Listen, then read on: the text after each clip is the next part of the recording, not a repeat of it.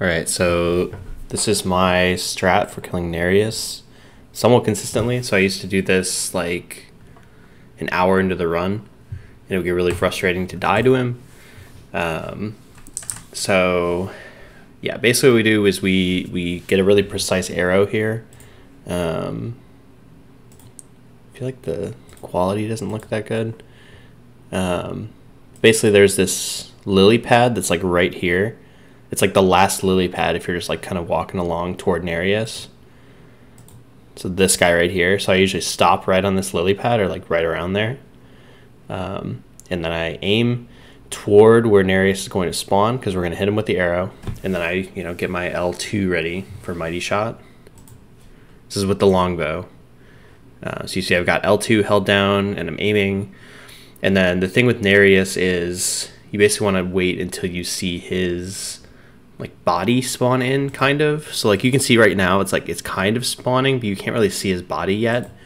There's like a definitive point where you see his body, and then that's where I'm pressing R1 for the actual mighty shot. So we can do that again in like maybe like 50% time or something.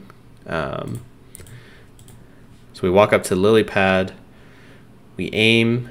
Again, you can see my inputs here, and then there's the body, and you can see I'm already pressing R1 here. So like right when you see the body, that's the kind of the point that you need to time it here. So again, like watch. And it's like you can see the body it has just started here, and then I've got R1 pressed down. It's the same timing every time. So like once you do it a few times, like I probably practice this like 10 or 15 times or something, and it only takes like 30 seconds to practice. So once you get the timing down, it's pretty consistent. Yeah, and then just make sure your shot's on, and he generally won't be able to react to it. It's really easy to be off by just like a few tenths of a second or something in either direction.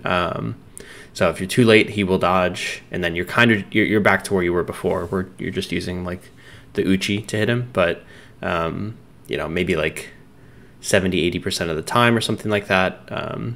Maybe higher if you get it more consistent. You're going to actually just be doing this damage immediately, so Yura, is going to spawn more quickly and help you out. So hopefully this helps. I think I just dick around with him with the Serpent Hunter here, but yeah, so to recap, lily pad, aim, and wait till you see his body. And the minute you see his body, and again, it's the same timing every time, it's the same animation, you're pressing that R1, and he won't have time to dodge out of the way at that point.